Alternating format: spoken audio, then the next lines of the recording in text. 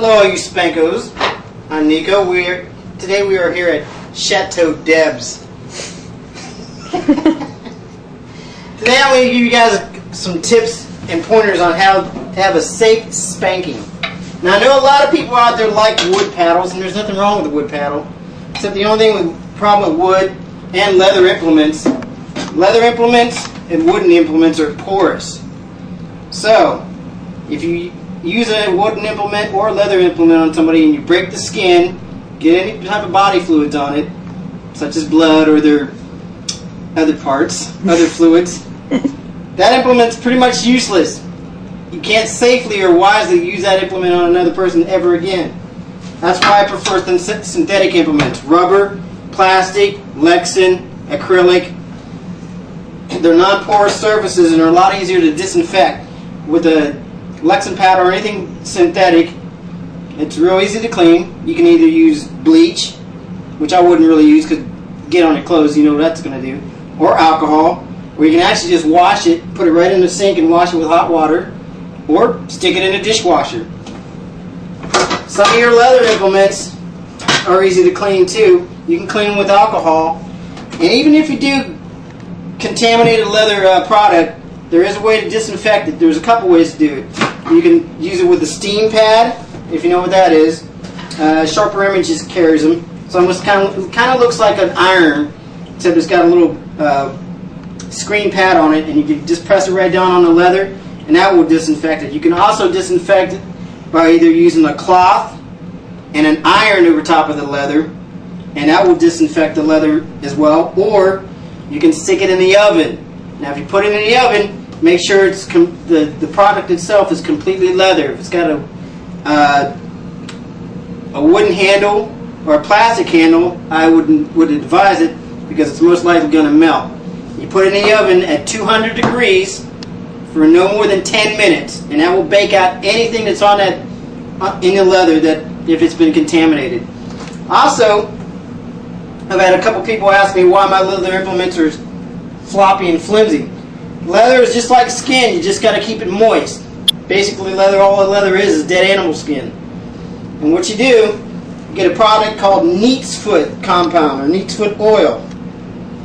Can you zoom in on that for me?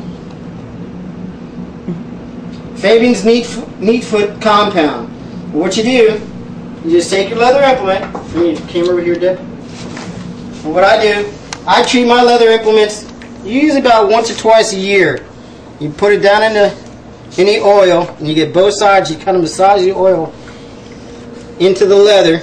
It's kind of nasty, so if you don't want to get your hands, you're one of them prissies that want to get oil on your hands, you might want to wear rubber gloves. You just kind of squeegee it off the leather, and you let this soak into the leather. What I normally do is I'll put it on a paper towel and wipe off all the excess, and then I'll stick it in a plastic bag and let it soak for a couple days. And I'll do this with all my implements. Just soak it right down in the oil, and you can reuse this oil. If you can't find the Neat's Foot oil, you can use mineral oil if you want.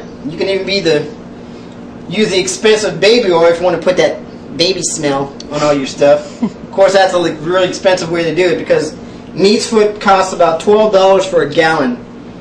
You can get this stuff at, well, if you're in the country, you can get it at most of your general food stores, feed stores, any stores that carry leather products like saddles. A big boot store might carry it. Or, like I say, if you go to Fabian's, they've actually got a website. It's Fabin.com. I don't know if you can see it down there or not. Can you see it? It's right at the bottom. Oh well. Yep, I see it. Okay. Just go to Fabian.com and you can probably order from them direct. Anyway, like I said, I treat my implements about once a year, and I use mine quite extensively. So for the average person, if they don't use their stuff very much, probably won't have to do it very often. But you want to massage it into the leather, take it out and just let it soak. Now for wooden implements, there are ways to protect your wooden implements if you guys are into wood. There's nothing wrong with the wooden implements, but like I said, if you're going to be, if you're someone who is a multiple spanker, you spank a lot of people, or if you're someone who goes to someone who spanks a lot of different people, and they're going to use wood, you want to make sure it's treated. You can treat wood with a lacquer finish. Now, I use my Jacari a lot, as some of you people have seen. Debs knows all too well. I coat my lacquer paddle with a product called DEP, D-E-P. I put 10 coats of lacquer on this. When you coat your paddles, you got to take your time about it. You can't rush it. Yeah, you put a light coat on, let it sit for about 45 minutes, and it's going to take you about a good day to put a good coat on there. You don't want to rush it.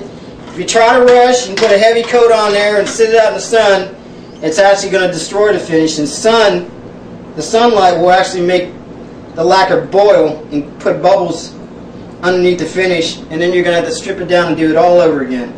So when you do coat your paddles with the lacquer, and it can be any type of lacquer, just DEP seems to be the best product that I've come across. You don't want to rush it. You're going to have to take your time about doing it. I coat my paddles about twice a year. Now if you don't use it that much, maybe once a year. Also, like I said about disinfecting paddles and leathers, if it gets contaminated, it's pretty much a done deal.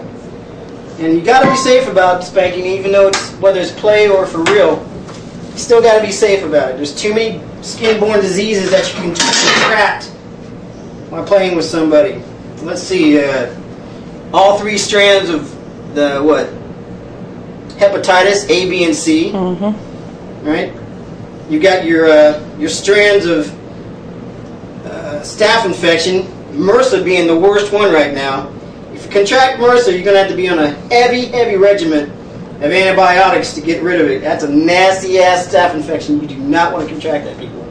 And for all you people out there like slippers, I suggest if you're going to have someone use a slipper on you, you do not let some fat bastard who's been walking around the house with a stank ass foot in a slipper take it off and beat your bare ass with it.